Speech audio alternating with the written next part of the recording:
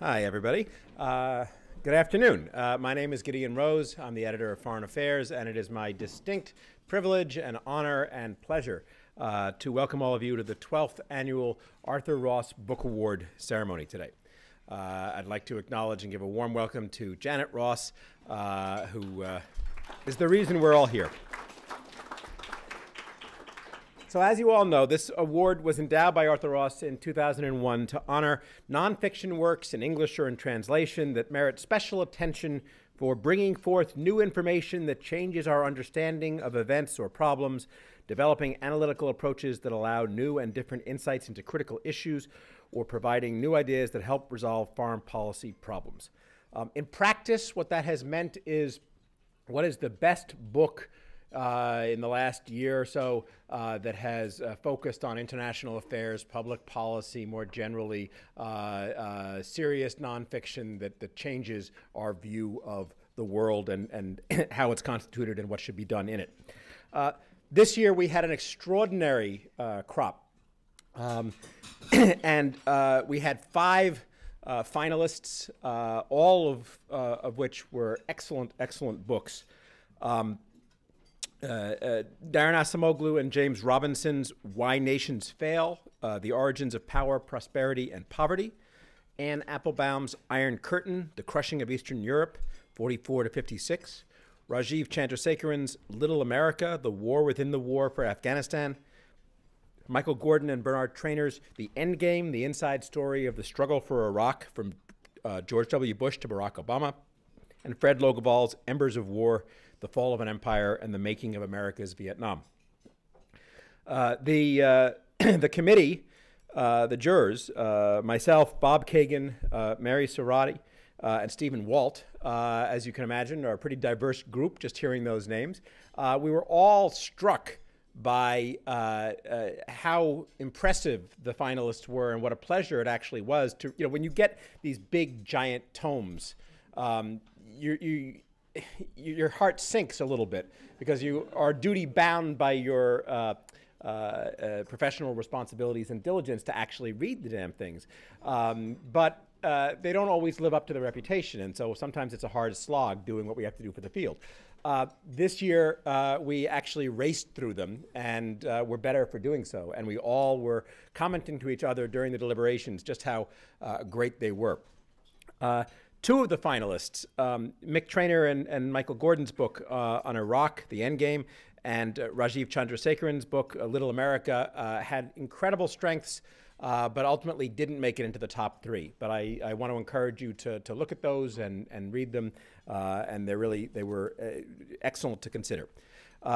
In third place, and gaining a $2,500 prize for honorable mention, was Daron Acemoglu and James Robinson's Why Nations Fail, The Origins of Power, Prosperity, and Poverty. Unfortunately, Daron and James are unable to join us today, but that's a really impressive book and definitely worth strong consideration in your reading, holiday reading. The silver medal and a prize of $7,500 went to Anne Applebaum for The Iron Curtain, The Crushing of Eastern Europe, 1944 to 56. A spectacular book, which in fact shares many of the same qualities with the ultimate winner, and which actually brought forth an interesting discussion about, can we really give the 2 prizes to books that are in many respects very, very similar in their detailed historical qualitative reconstruction of high political events from the 1950s and 1450s and so forth. And the answer was absolutely, because these were the absolute 2 best books, and so quality is all. So even though they were very similar, they went 1-2. And it's a wonderful book. Unfortunately, Anne's also unable to join us today, but I definitely encourage you to read that one as well.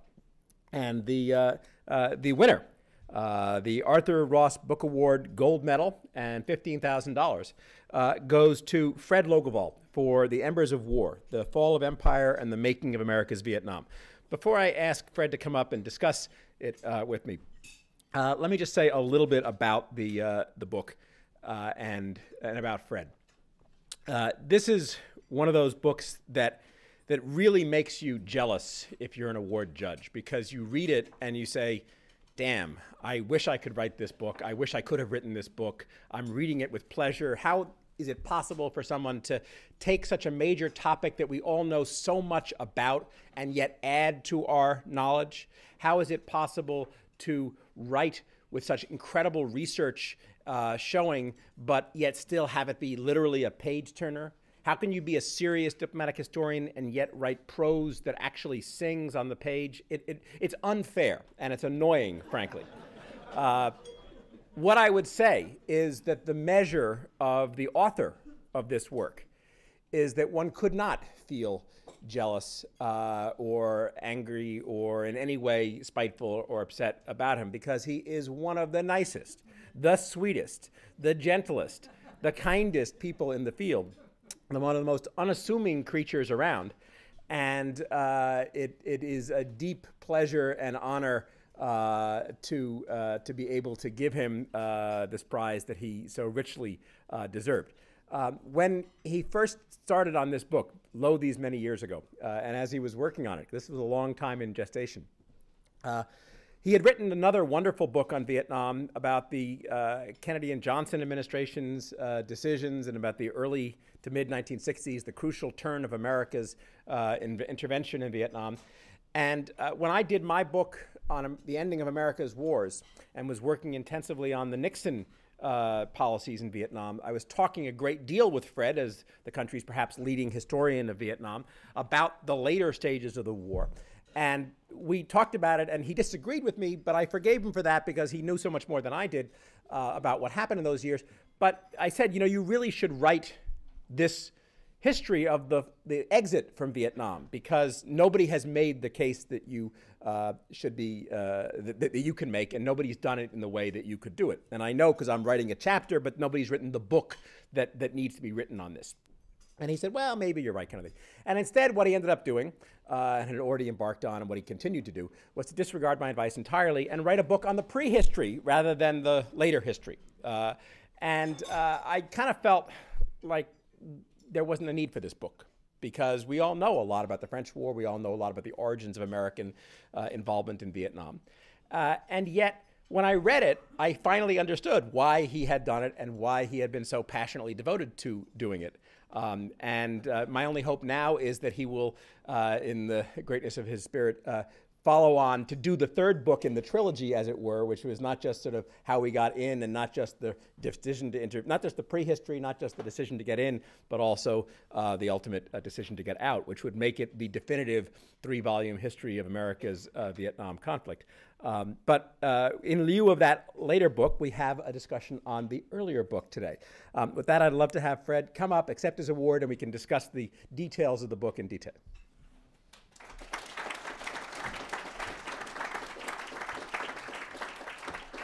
Are we going to have the picture? Are we having the picture? Yes, we're having the picture. Let me give you the, let me present this medal. I think you actually have to, I feel like de Gaulle on the day of the jackal.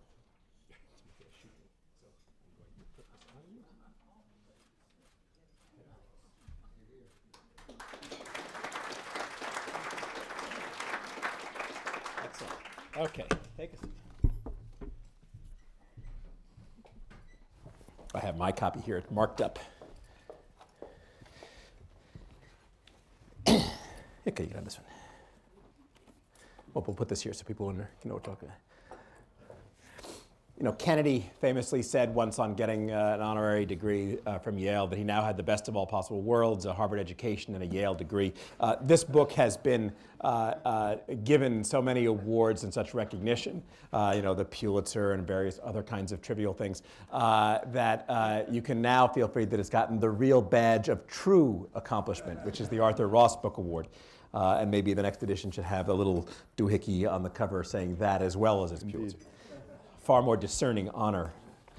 For those people who may not have read the book, why don't we start out by having a very brief summary of what you would say the book is about. Well, it's a book about really how the Vietnam struggle happened. And as Gideon mentioned, I worked early in my career on really the Kennedy and Johnson escalation in what I call the long 1964, which was really the summer of '63 under Jack Kennedy to the spring of '65 under Johnson. And I wanted, and this was a dissertation, this then became my first book, I wanted to understand why that Americanization of the war happened and whether there were alternatives, not just in the context of history, not just in hindsight, but in the context of the time. But in the course of doing that work, I became more and more interested in what came before. And this is also, I think, a function of my teaching Cornell students. Well, before that, UC Santa Barbara students and then Cornell students, this early history. And I came to realize that there was a lot I didn't know about the French War. I also determined that the French War, just in narrative terms, seemed to me frightfully interesting, and that I could actually do something that had scholarly heft, but also told a really interesting story. But I think most important is that I thought what I want to do is to give a sense of why the French War happened, why it had the outcome that it had. The French were militarily superior to the Viet Minh, and yet the French were defeated. And see the connections, if they existed, between that French War and the American War. And so that's what the book does. It goes from the end of World War I, when the future of European empires seemed secure, at least to many people, through the interwar period. World War II, I argue in the book, is of immense importance to everything that'll happen later in the war. The French War itself, which, as I think you all know, lasts from 45 or 46, depending on your terms, to the climactic French defeat at Dien Bien Phu in '54. And then the final part of the book gets the French out and the Americans more fully in. And I end the book with the deaths of 2 Americans in the summer of 1959, whose names are the first 2 names on the Vietnam War Memorial. They were killed in the summer of '59, as I said. And then I have an epilogue that gallops forward through Kennedy and Johnson a little bit. But it's really this earlier history, Gideon.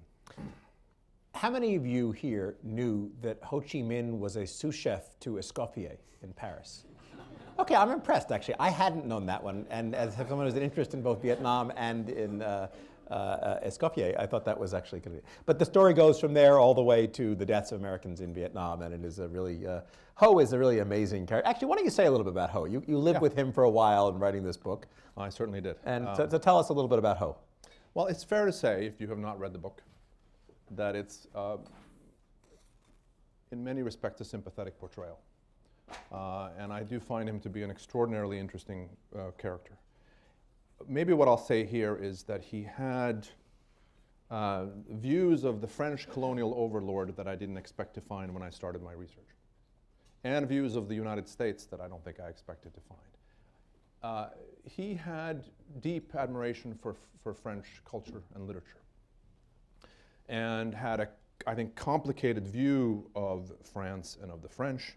And I write about early in the book his experience in Paris after the end of World War I, for 2 or 3 years, when he is very immersed in Paris life, in the cafes, in writing theater reviews. He even staged a play that closed after just a few days in Paris. But he had what I think a lot of Vietnamese revolutionaries had, which is they had a deep attachment to this place. And in fact, I think some of them experienced at the moment of great triumph in '54, they experienced feelings that they didn't anticipate they would have, which is something has been lost that is a part of our lives. And it wasn't an altogether comfortable feeling for them. I interviewed a few older Vietnamese who had fought against the French and against the Americans. And that's what they said to me, that they had grown up with French literature, French poetry, French institutions. And it was hard for them to let go, and I think that was true of Ho, even though he also hated the French as the colonial master. He was determined, of course, to win independence. But there was a kind of love-hate, I guess, what I'm suggesting. And with respect to the Americans, I think Jack Langeth, who wrote a fine book called Our Vietnam, and who was a reporter for the Times in Saigon, Jack writes about Ho's lifelong admiration for the United States. I think that's an exact quote. I think it's right. I think for a long time he thought that the United States would be his ally in his quest for independence. After all, the Americans had been born out of an anti-colonial reaction. He believed what Franklin Roosevelt said during the war about being opposed to the French returning. And even in at least for 2 or 3 years after the end of the war, Ho thought the Americans are going to be with me when push comes to shove. And that's a tragic part of this story. But no question, Gideon, that Ho is central to the narrative. It's really a book in large part about the French and the Americans. But I do want to do justice to the Vietnamese part of the story, and he's key. Last thing I'll say here is that we also need to be mindful of the losers on the Vietnamese side. And there were nationalists on the Vietnamese side who were not with Ho. They suffered in some respects for their close association with first the French and then the Americans. We can come back to this. But Ngo Dinh Diem, of course, is a very important figure in all of this as well, even if he doesn't rise to Ho's level of importance. There's a lot of background as to how the story plays out. To me, the real sort of the war essentially we're on the path to war once the decision is made to allow the French to try to reestablish control. Yes. So, because even if the earlier history had played out the way it had, if that decision hadn't been made, then all things would have been different. Yeah. What is it that happens, and why does the United States, which had initially not been in favor of this, why does it allow the French or go along with the attempt to reestablish control after World War II? Well, I refer to August of 1945, which I think is an absolutely fascinating month. I refer to it in the book as the open moment, because I do believe that the future course of Indochina was anyone's guess at that particular moment. The Germans had been defeated in Europe. Japan was about to formally surrender in Asia. Roosevelt had just passed away, and I believe, and I argue in the book, that Roosevelt went to his grave firmly opposed to a French return. Truman is still making his way in the White House, doesn't know all that much about foreign affairs, certainly doesn't know very much about Indochina. And I think the most interesting part of this is that the French, and we know this from French archives, the French were fearful that the Americans under Truman would oppose their effort to reclaim Indochina. Again, in August, September of 45. Very fluid picture. So what happens? Truman and his advisors feel pressure from the French and from the British. The British, I think, are a very important part of this story, to allow the French to return. And of course, they say, yes, you may reclaim Indochina. And they do it in part because of a skillful diplomacy on the part of the French and the British. A theme in the book is that the French military performance is to some extent mixed, but they're really good at diplomacy. And so they make this sale to the Americans. For their own reasons, the Americans under Truman also believe that they need a strong France in the center of Europe. There's already an emerging set of tensions with the Soviets. The Grand Alliance, as you know, collapses pretty quickly. And I think for reasons that have really nothing to do with Indochina per se, Truman and his aides say, all right, we don't like colonialism. We really do think its day has passed, but we need to allow the French, and we will allow the French to come back. That's a decision that's made really over a period of months. I think it's firmly decided upon by the end of 45. One of the great things about this book is, as you essentially say in the introduction, I'm paraphrasing a little bit, it tells you how history could have been different and yet why it wasn't. In other words, that it goes over the key turning points and explains what happened, while at the same time giving you enough of a sense of the contingency that could have entered the story and put things on different tracks. So lots of different options were open, but not all of them were equally probable, and the ones that were followed, there was a reason why they're followed. Yeah. After that decision in late 45, what are the key turning points in the story because one of the things you come away from this book with, right, is a wonderful sense of just how much we were on tracks by the time by the time Kennedy took office, how deeply grooved our policy was and how difficult it would have been to jump off. Yeah. So how do you go from a complete contingency or a high contingency in 45 to sort of very tracked policy by, let's say, 60? What are the key turning points? Yeah, I would say the key turning points are the one I've already articulated, 45 and 46, when Truman and his aides go down this path. And by the way, I would say that even then, and this is critical to me as a historian, even then, in late 45 and 46, there are voices within the American government, not just FDR until his death, but others who say, don't do this. We are on the wrong side of history. We're going to pay if we support the French for this. But they make this decision. So that's a turning point.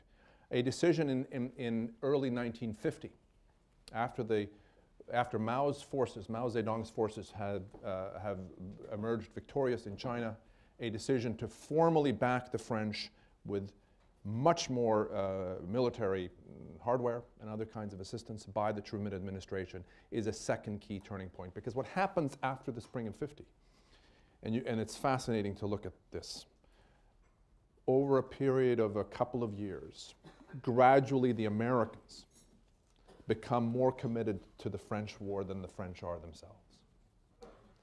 So that by the time we get into 53, which is now Eisenhower, who is interesting in his own right, Eisenhower and Dulles, by the time we get into the early part of 53, the French, in so many words, are saying to the Americans, we want to negotiate our way out of this thing. This is a dirty war, as they say. And you guys, after all, are negotiating with communists in Korea. Why can't we negotiate with communists in Indochina? The Americans, in effect, say no. We're supporting you with this thing. You need to prevail. One of the arguments they make is that, in fact, Indochina, in strategic terms, is more important than Korea. And that's why we need you to do this. And the French stay in. So I would say 50 is crucial. 54, obviously, with the French defeat. Eisenhower and Dulles make a really important decision to build up this independent South Vietnam. Could that have gone differently? Yes, although maybe the more interesting possibility there is 56 as a turning point. In 56, as you know, Gideon, there were supposed to be elections for reunification.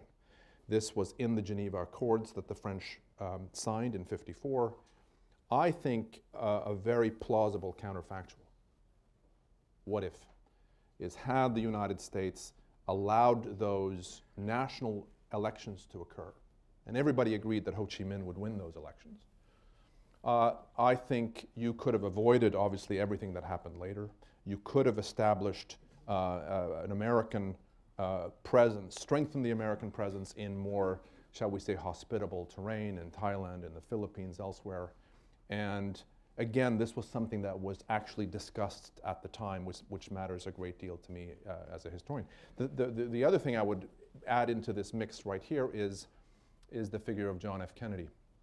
I opened the book with Kennedy's visit to Indochina in 51. He's 34 years old. He's there with Bobby and Patricia. He's on an around-the-world tour because he's running for this, he's intending to run for the Senate the next year. Or at least his father is intending for him to run for the Senate the next year. But Kennedy, even now in 51, is raising all the right questions. Asking prescient questions about whether the French, or by extension any Western power, can prevail in Indochina. And yet, as we all know, in a decade later, he, as president, begins to oversee a large-scale escalation of the war. So the last thing I would say, Gideon, on your question, is that how we get from here to there, which is Gideon's question, I don't think we can understand the American war in Vietnam without due attention to domestic politics. I think one thing that begins to happen, especially after the so-called fall of China, so-called loss of China, is that with the McCarthy period, but even long after McCarthy has passed from the scene, politicians, and Democrats in particular, feel a sense of importance, attach a sense of importance to the Indochina story that I don't think privately they actually felt.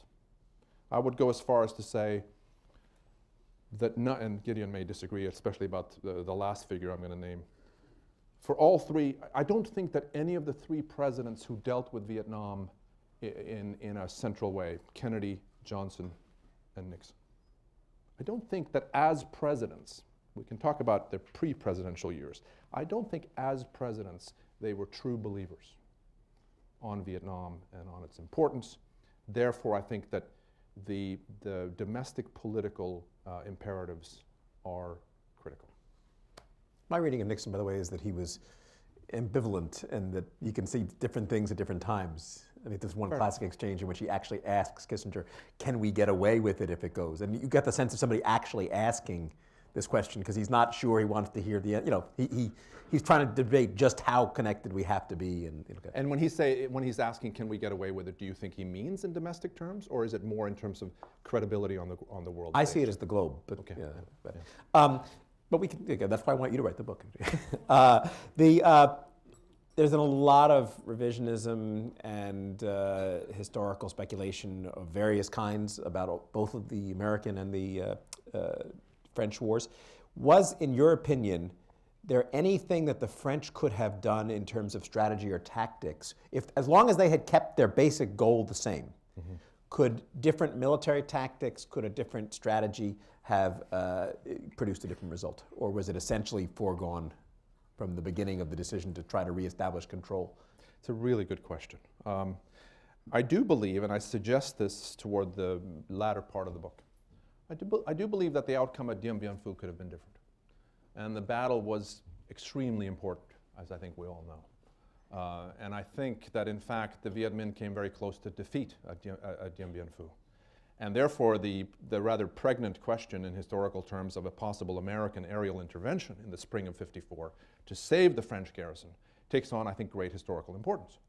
I think that the Viet Minh were on the ropes, and they were as desperate for a truce later as the French were.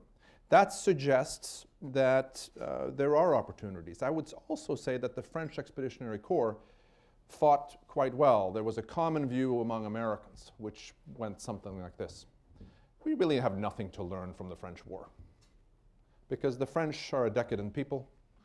They were vainly trying to prop up a fading colonial empire. We don't have that problem. The Vietnamese will have something to fight for. Moreover, the French were lousy on the battlefield.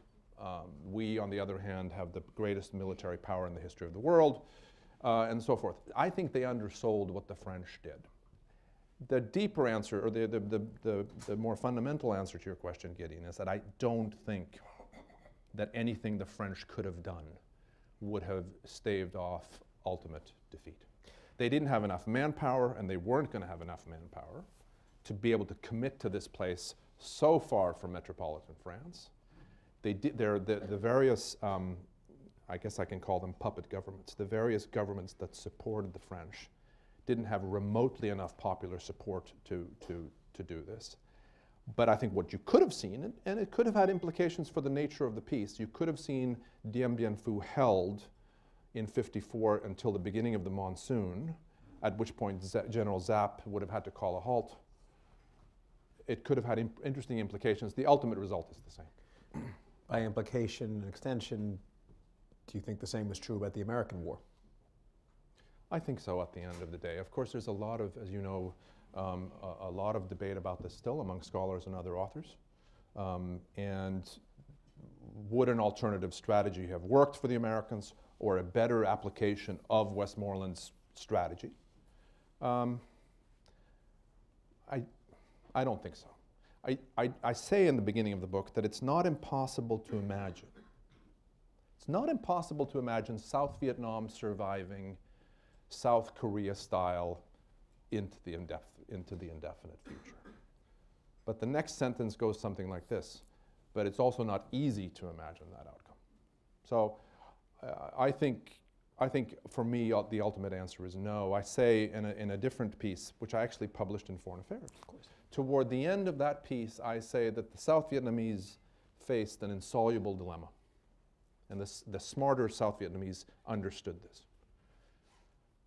The dilemma was this: we can't win without the Americans, and we can't win with the Americans. I think there's a lot of truth in that as long as you were as beholden to the Americans as you were, and as long as you faced the kind of determined foe that you did in the North Vietnamese, in North Vietnam, you and I have discussed before, the the importance of the sanctuaries and the particular geography and the difficulty that played. But I think that at the end of the day, that dilemma is key. Let me press you on the North Vietnamese. So if you keep everything on the French side and or the American side constant, but you vary the opponent, could it have worked? In other words, how much of this was the extraordinary passion, devotion, military skill, endurance, will to suffer, everything on the Vietnamese side of this? In other words, when I look at these histories, I think, gee, if you replaced this with, part of the problem in judging these things is that the same strategy could have worked on a different opponent. If you had a less world-class enemy, the same policies might well have worked, I think. And that one of the failures was not recognizing, and maybe you couldn't recognize this at the time, that you happened to be up against some of the wiliest, some of the most passionate, some of the most willing to endure people around. Do you get that sense, which are the Vietnamese, not just the Western powers trying to suppress them or direct their destiny, but do the Vietnamese agents in this story deserve credit as extraordinary people who in effect earned their own destiny rather than just having it be the product of mistakes on the other side? Oh, no question. And I think you've articulated it very well. I wouldn't disagree with anything you've said. I think it's crucial to this. And to consider the counterfactual here, I do think that a different adversary, it could have been quite different. I think we need to think about this in two ways. There is, in addition to the North Vietnamese, there is also the insurgency in the south. And there's a long, as I think you all know, scholarly debate that continues to this day about the nature of that southern insurgency. To what extent was it truly indigenous? To what extent was it wholly directed by the North? But one of the problems here that the South Vietnamese and the Americans face is that they have determined opposition, I think it's fair to say, in the South and also in the North. But I think that if we look at Ngo Dinh Diem, who's a very interesting character, he's the leader of South Vietnam from '54 until his death in a U.S.-backed coup in '63, just 3 days before Kennedy's own assassination. Diem is in some ways a rather remarkable character. He's a committed patriot. He's personally very courageous. He has his own vision for South Vietnam's future that is really quite developed. He had shortcomings, severe shortcomings as a leader. But I do think that against a different foe, against a different adversary, as I suggested earlier, one can imagine South Vietnam surviving, if not until today, at least beyond the spring of '75. One of the things that struck me reading all the finalists this year in sequence was how all of them were ultimately about the same thing, which was what could be institutions and what could be done to promote them or foster them. 3 of the books out of the 5 were about failed American attempts to redirect the institutional course of foreign polities. Fred's book on Vietnam, Mick Traynor and Michael Gordon's book on Iraq, and Rajiv Chandrasekaran's book on Afghanistan. And reading those 3 of those books in sequence was, you talk about sort of deja vu all over again. It really was astonishing. One of the books, the Acemoglu and Robinson, was a general study of institutions, which concludes, I'll give away the punchline, which is they're very, very important, but we don't really know that much about how to get them going. And Ann's book, and Applebaum's book, was the sort of opposite side of this, which is here's how the Soviets managed to create strong, durable institutions in their own image in Eastern Europe after World War II. And the short answer there is you make it a totalitarian project and you fully get behind it, and you can actually create something that will endure for several decades. It may not be what you want or very nice, but it can be done. So this question, the larger question of if you are not prepared to go to Soviet lengths and literally create a totalitarian system in your proxy country, in your local client, is it possible to intervene in some kind of relatively benign way? Because unlike the previous colonial efforts, the American colonial attempts, at least in the mid-20th century on, have generally been benignly inspired, I would argue, but they still haven't worked. Yeah. Is it possible even to direct or redirect a country's course from the outside, the way we tried to do in all these different countries?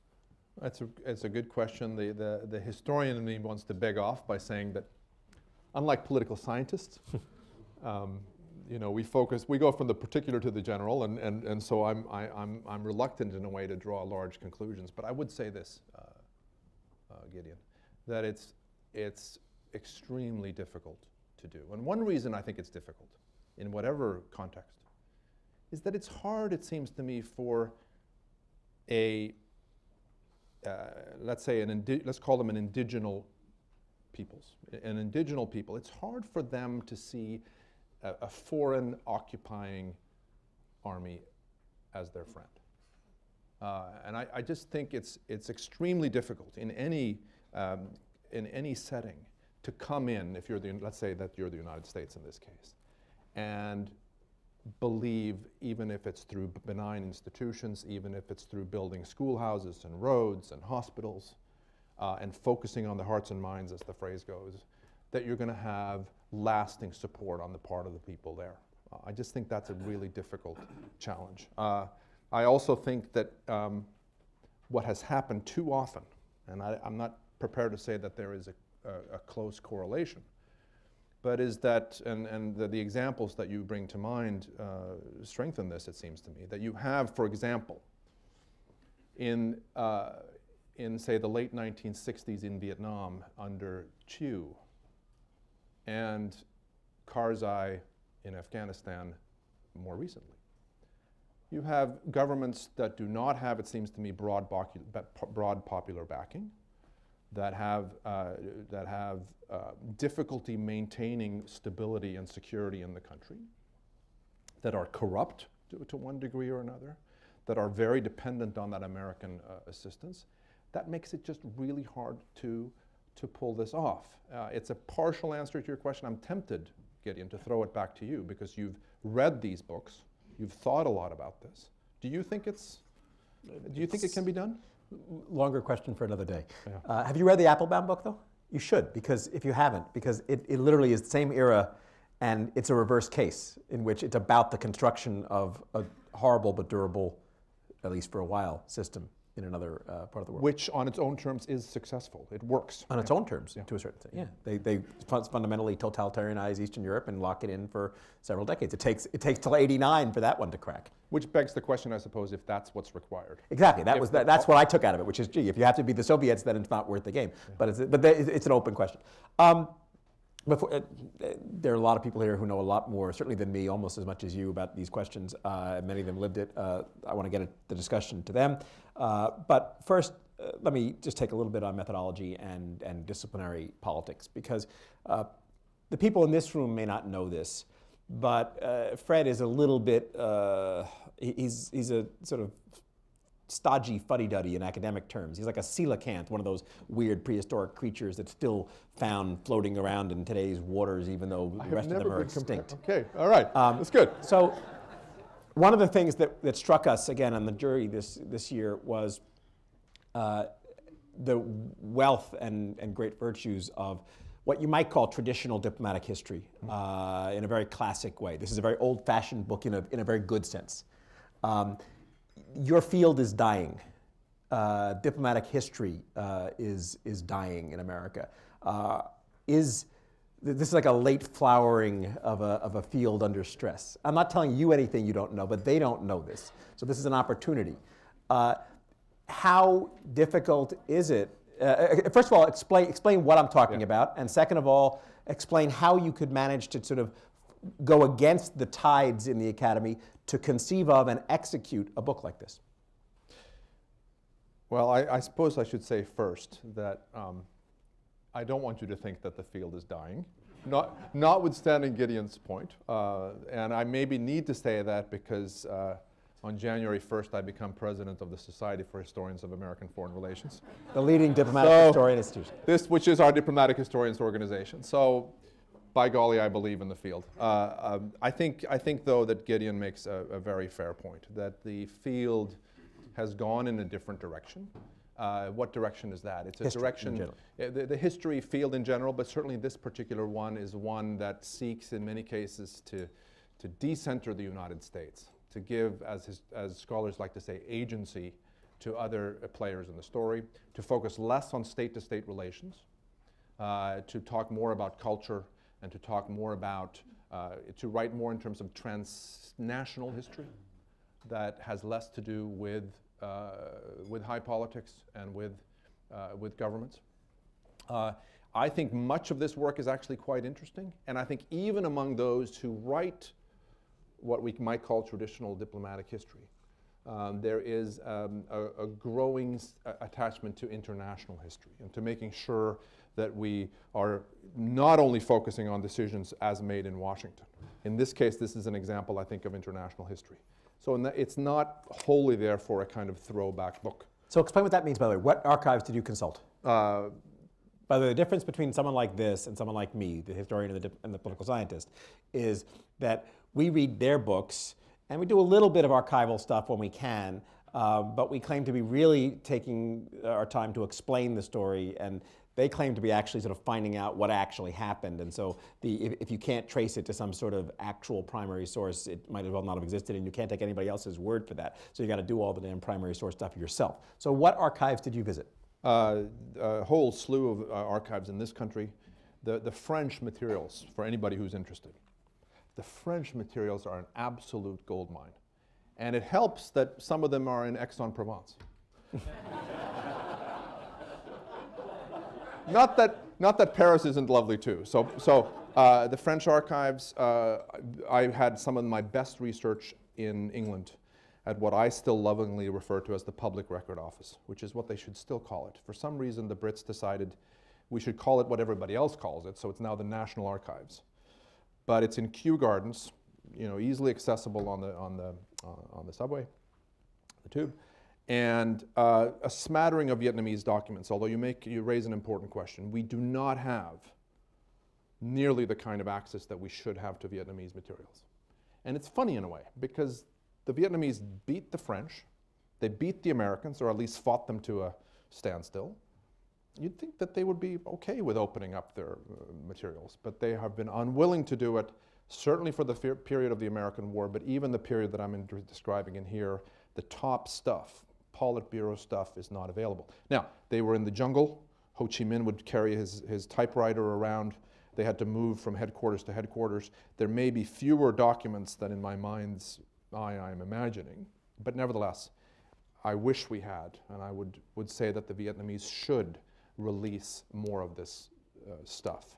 And then a smattering of materials from Australia, New Zealand, Canada, various other countries as well, and then of course memoirs, secondary sources, newspapers, very important research. Last thing I just want to say on this question, I do think it's fair to say, going back to Gideon's original question here, this is not the kind of book I could have written in graduate school. Why? For the reason Gideon said. I think there's a belief, and I think this is unfortunate, there is a belief that this kind of more traditional study. So you had to ascend to a status in the field where you could buck the trends in order to be able to write this book. Yes, if I want a tenure-track job, if you want to remain in academia, and not all PhD students do, if you're interested in getting a PhD and then being a journalist or doing something else, then by all means you could do this. Because as a doctoral advisor, I would allow this.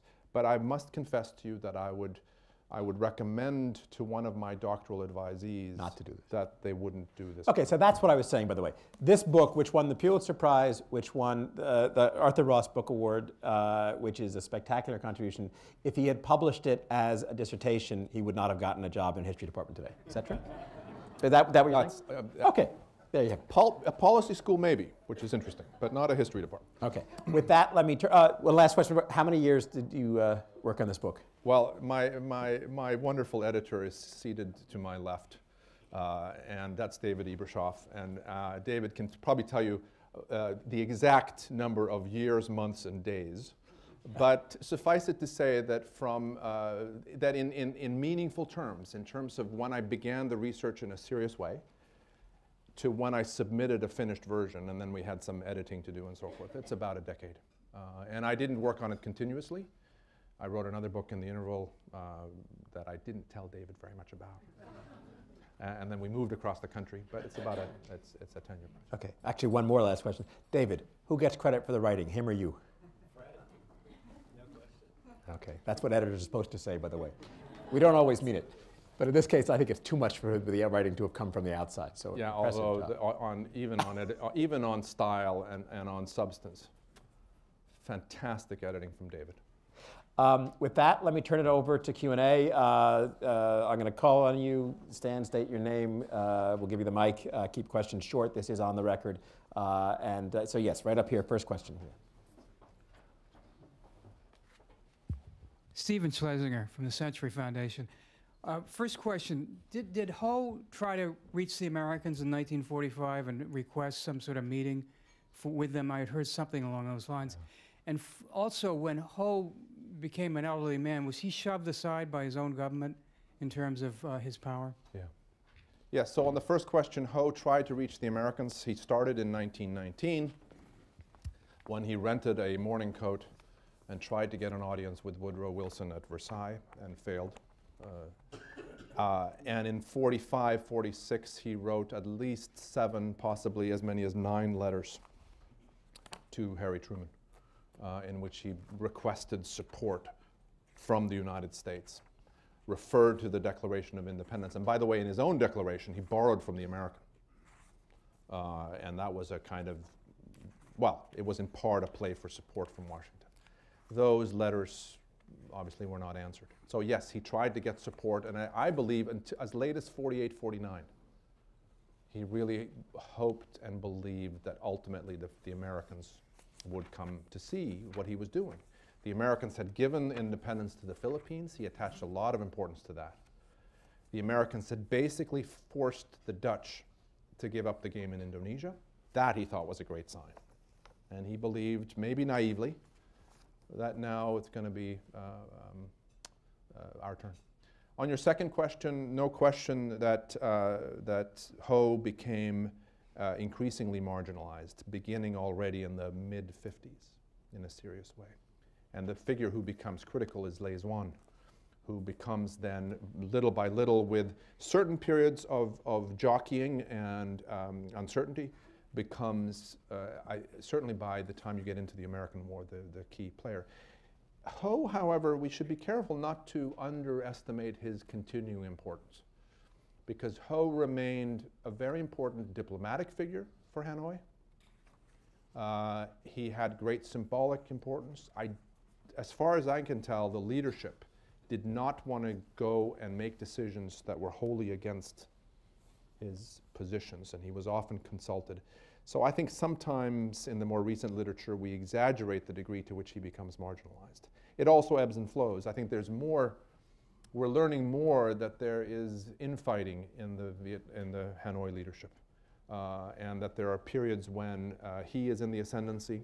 By the way, he is considered kind of a moderate within that leadership, and other times when they are very much shoved to the side. But long before his death, he is a kind of father figure in the government. Yes, over here. Oh, right, it's behind you. Oops. Fredrik, as you're very much aware, and I became very much aware, of course, when I covered the war on the ground. Could you identify yourself, Seymour? Seymour Topping, Columbia University. For the record. There was an enormous amount of aid given to the Viet Minh, to Ho, by the Chinese in terms of arms, training, and also strategic guidance, and even in the field, the advisors that was with them. If the Chinese had not given that aid to Ho Chi Minh, do you think there is any possibility that the French could have survived and, in a sense, won the war? It's a very good question, Mr. Topping. I would say that it bears keeping in mind that in the fall of 1949, well, let's take the whole year of 1949, the Viet Minh are making steady gains, especially in Tonkin, Tonkin being the northern part of Vietnam. Also in the extreme south of Cochin China, the Viet Minh are making gains before this Chinese aid begins to flow. And you can see in the French documentation growing despair, or at least growing concern on the part of commanders that the odds are, the time is not with us on this thing, and that we face a very long road ahead. So that could suggest that even without that Chinese aid, the odds are against the French. That said, as you indicate, Chinese assistance is of monumental importance, especially after the American aid begins to flow in large amounts to the French. So if you separate this out, if you imagine that the American aid comes even without the Chinese aid, then I think it's a very difficult task indeed for Ho Chi Minh and his subordinate commanders. But of course, part of the reason why the Americans up their aid so much is precisely because the Chinese have extended diplomatic recognition to the DRV, and the Soviets have done the same, and they've begun to funnel these materials to the revolution. So it's kind of hard to separate those out. I guess what I'm suggesting is this. In the absence of large-scale American assistance to the French, the Viet Minh, at least in the short term, cannot win this thing militarily. But if we don't have that corresponding American assistance, then I think that ultimately the Viet Minh prevail anyway. That would be my guess. Okay. Yes, over here. Carol Artigiani from Global Kids. Could you speak a little bit more about the voices of dissent? Because there were dissenters from the very beginning in this country, in academe, politics, and in the public. And why is it that they had so little influence in the long run? Well, and then they changed. So we know there was a change. But I'd be really interested in knowing more about what happened to them. Yeah, it's a very, very good question. And there are, as you say, from the very start, people who are, and here I think there's an interesting comparison between France and the United States. In both countries, there are voices of dissent and skepticism from a very early point. Inside as well as outside the system. Inside as well as outside the system. You know, part of the answer is an easy one, and it'll sound flippant, but it's not, I don't mean it that way, and that is that there's simply not enough of them. That in positions of power in the succession of French governments in the Fourth Republic, the key voices are always those who are saying, no, we need to press ahead. We need to add a little bit more to this and we can prevail. Ho is on the ropes. He's struggling. We know we can do this. We're going to build up the Vietnamese indigenous army, the Vietnamese national army, you know, and so on and so forth. So the easy, but also I think an important part of the answer is that there were not enough of them. Moreover, I would say this, and this is a theme in the book, and this is something that I think is interesting even in terms of our present day. I think what you find in the French case and in the American case is that, and maybe this is partly human nature, I'd be interested to know if you agree, that it's difficult for policymakers to acknowledge a mistake, to convince themselves and each other, you know, we went down the wrong road, we're going to pull back. And I think that even when they expressed private misgivings, which they did to an extraordinary degree, in other words, they agree with the dissenters. They agree with the dissenters. They can't bring themselves to actually follow that line of thinking and begin either negotiations for a kind of fig leaf solution or to get out. And so what you find, and this is, you know, this is true, I think, of the French after 1950, this is true of the Americans later, that they've stopped believing in the war, in terms of its importance to French national security considerations. Year after bloody year, the thing continues because they're not willing to act on those beliefs.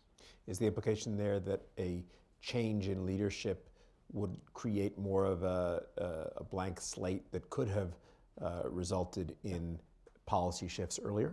I think so. With no sunk cost mentality or no internal barriers to rethinking? I think in many, yes, I would say the answer to that is correct. And some have suggested, as you know, Gideon, that you do need a Republican in the White House in January of '69, even though it takes Nixon, arguably, some would say, much too long to do this. It does change, it does take a new administration to begin to alter the policies late in the American war, and that a Humphrey ticket would have had a harder time doing so. Who knows? But certainly it's true with respect to the French. And Pierre Mendès-France comes in, most interesting figure. Mendès-France comes in '54, and he's willing to do what his predecessors have not done.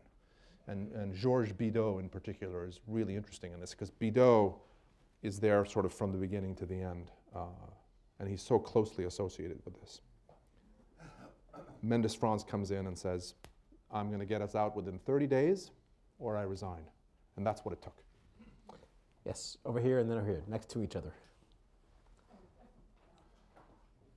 Rita Hauser, my question follows a little bit. When Robert McNamara was here, whatever the date was, to justify himself on the publication of his book, he was met very hostilely at that time, but his explanation, which most of us found incredible, was that the U.S. policymakers were unaware of what was Vietnam, and that this was a war of liberation, and there was no knowledge about it, and so on. So I ask you as a historian, did the American academics and policy people not know of all the vast literature in France? I mean, I was a student in France at the time, and there were books galore on Vietnam, and analysis.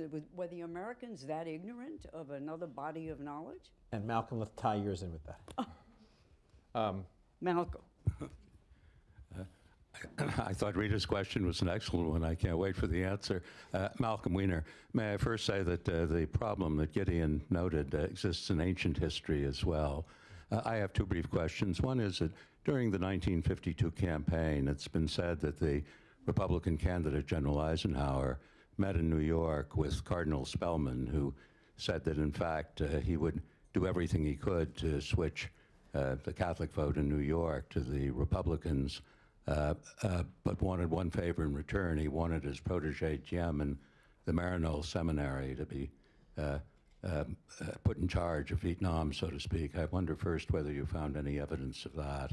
And secondly, you referred to the fact that the British were very keen initially for us to support the French, but that turned quickly. Oh, yeah. I mean, Anthony Eden begged Foster Dulles not to, and Beadle Smith not to sabotage the Geneva Accords of '54, and even asked Eisenhower, please, not to appoint Dulles as Secretary of State. Yeah. Let me take those two first. I have not found evidence in terms of the '52 campaign, any kind of agreement, quid pro quo, or anything with respect to what would happen to Diem in terms of U.S. support. When Diem becomes the leader in '54, I think he does so, at least in part, because Bao Dai, the emperor, believes that he'll have American backing for this, and that there has been pressure applied by, at least implicitly, by the United States on Bao Dai to appoint Diem. And I think Spellman and various other players are important in boosting him in that regard. And so the American connection, I think, is important. I don't know about that particular case. Your second question was? About the role of the British. Oh, the British. Well, yeah, no question that a couple of chapters that I will confess I really enjoyed writing had to do with the feud between Dulles and Eden in the spring of 1954. And I think the British role, one of the things we haven't talked about here, but I argue in the book that Eisenhower and Dulles came much closer to military intervention on behalf of the French than has been suggested. I think the evidence that I amassed tells me that they were really serious about this. They did say, we're not going to do it without congressional backing, especially this soon after a truce in Korea. This would be a non-starter. We have to have Congress on board. Congress, I think, was willing to go along provided that the British signed off.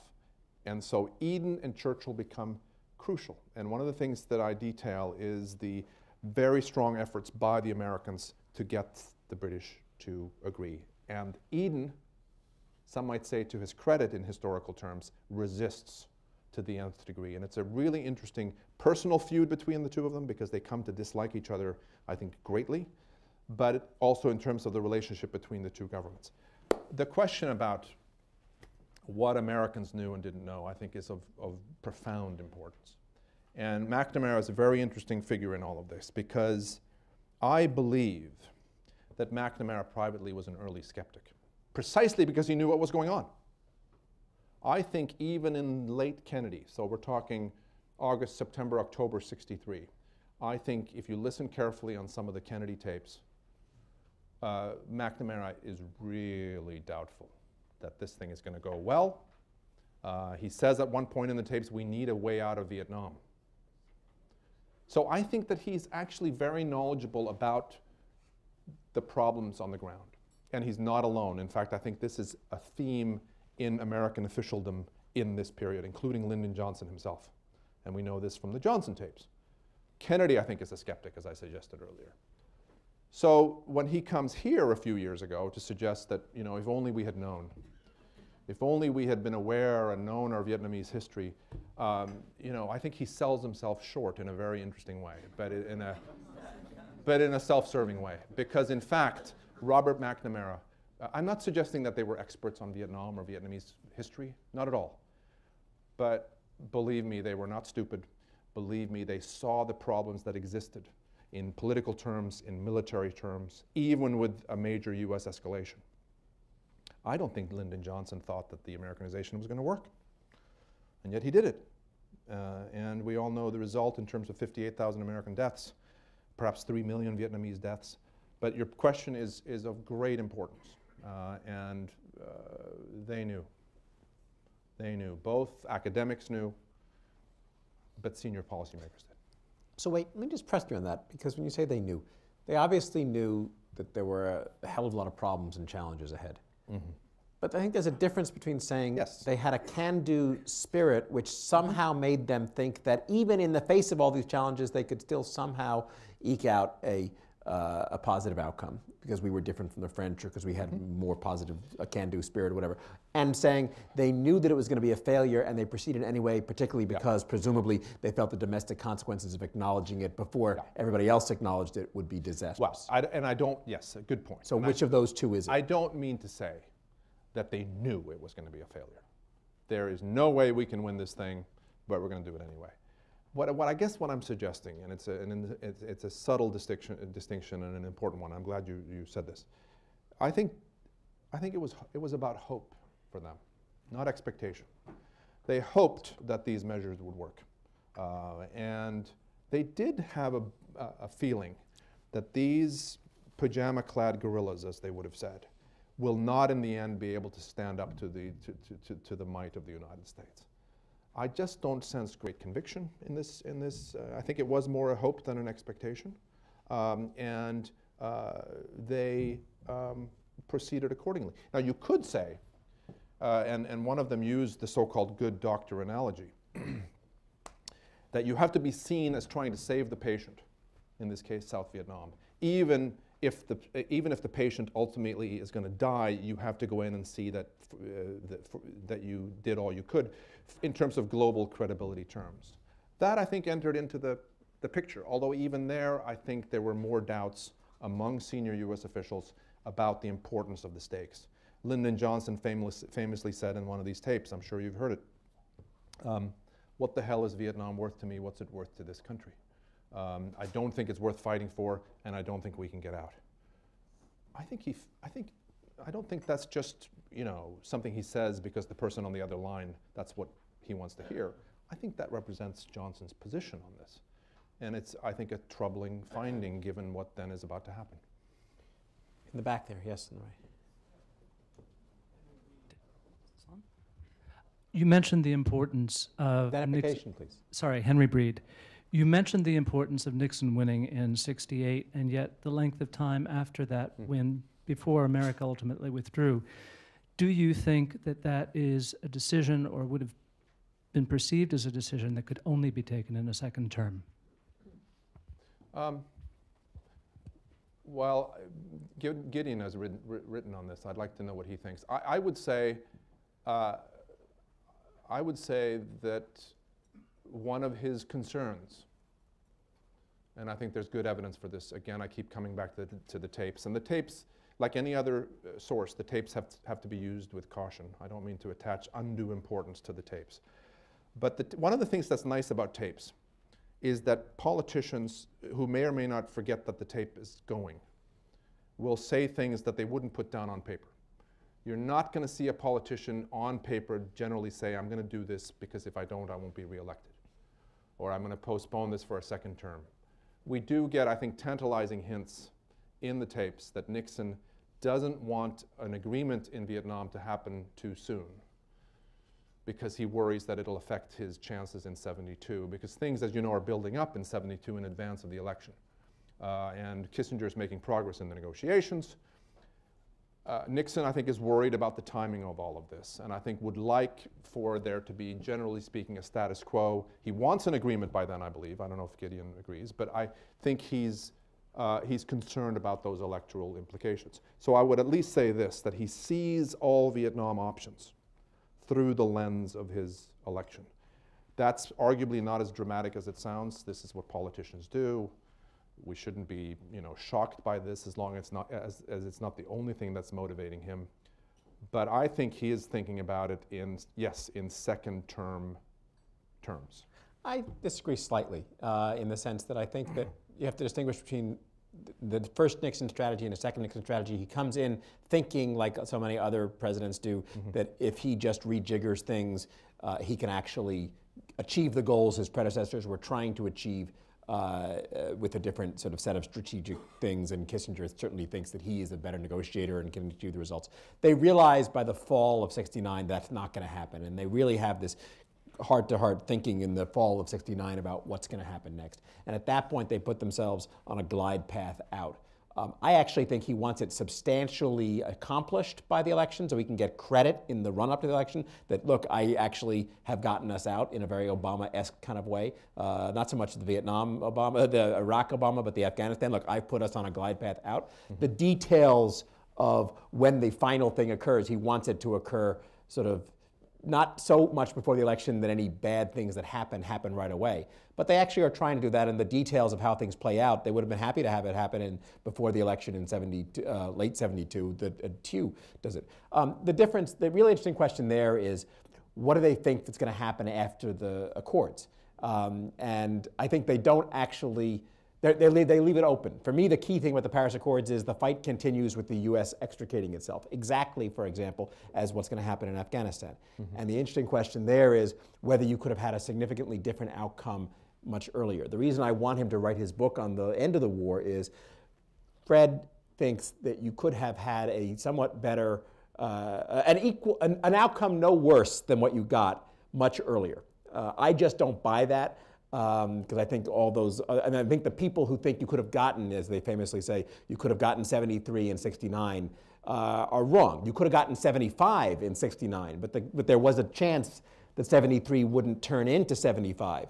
And the interesting question that I want to see you write the book about is showing how you could have withdrawn substantially quicker in Nixon's first term and not produced 75 right away.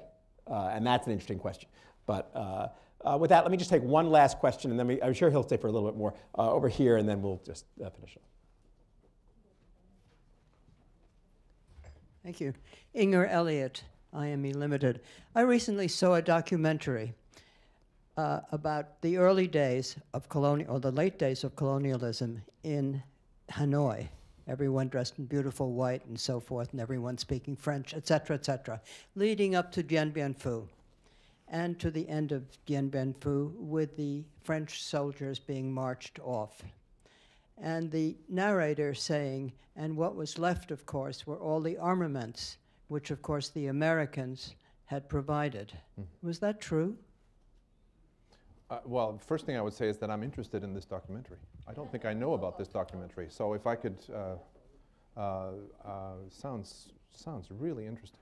Oh, no question that there were huge amounts of armaments really throughout Indochina. So we're not talking just about Vietnam, which the French had divided into 3 sections, Tonkin, Annam, and Cochin China. There's also a lot of French armaments supplied in many cases by the Americans in Cambodia and Laos. And that's something that the French and also their American advisors grapple with and have to figure out how to deal with. A lot of that weaponry comes into then the hands of the North Vietnamese military after the agreements. And some of it is used a decade later against Americans, no question. And before then is used against Vietnamese revolutionaries or against the Diem regime's forces, the so-called ARVN, Army of the Republic of Vietnam, even in the late 50s and early 1960s. So there's a lot of weapons, no question. To paraphrase a comment of John Stewart's on the Book of Mormon, this book is so good it makes me angry. With that, we're going to close. Let me just say that since there are so many questions that we can continue, I'm going to hereby propose from the platform to the council Chacham that are here that it would be entirely appropriate to do a Arthur Ross Book Award winner book club because the books that we have been giving this prize to are so damn good that they cannot be contained. The discussion about them can't be contained in one session with the author, and I would be happy to help coordinate an ongoing, special award committee book club. Anyway, Fred Logevall, Embers of War.